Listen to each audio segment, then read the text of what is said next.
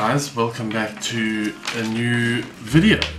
It's been, I would say, a month since the last one, and what I thought I'd do is kind of do a little introduction about a new series that I'm going to start building around brand building for musicians. I think this could be quite interesting, and there are obviously a number of subjects that go into building a brand that can pretty much be internationally mobile or globally scalable.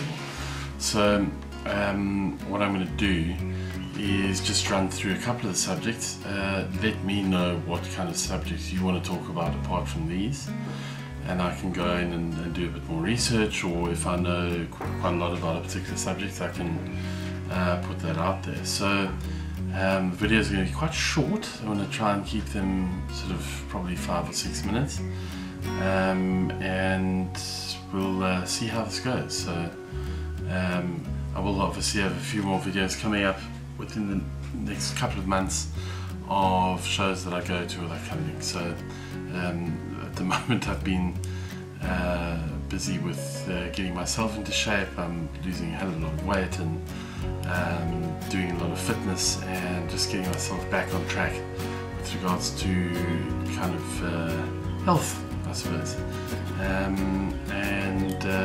But yeah, I'm still busy with a few tours coming up for August, September, so that's happening. But anyway, so these are some of the subjects that I want to look at. What the basics are when it comes to brand building nowadays. That's sort of an overview, and then looking into digital footprint and design and the importance of those two subjects. Looking at followers and loyalty.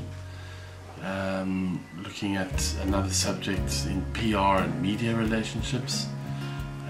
Video output. I mean, video is so important these days. If you're not outputting video at least once a week, then no one is seeing anything.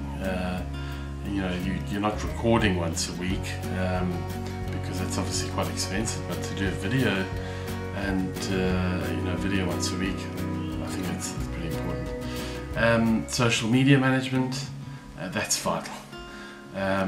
Database management, that's your emails or telephone numbers if you're sending SMSs, that kind of thing. Tour management, what tours are you doing? Are you doing local tours? Are you doing international tours? And how you go around putting those tours together. EPK management, which is an electronic press kit, if some of you didn't know.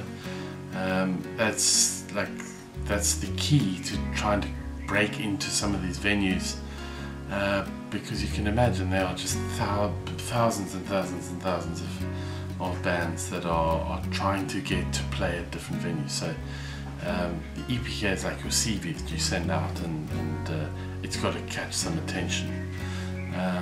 Otherwise, they just throw it away, put it at the bottom of the pile. There you go. Anyway, so those are a couple of the subjects.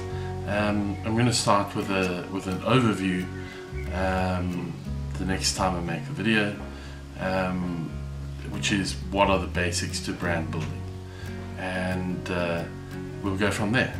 So welcome back, and I'm just going to end off with a snippet of one of the shows I was at recently, just to end off the video.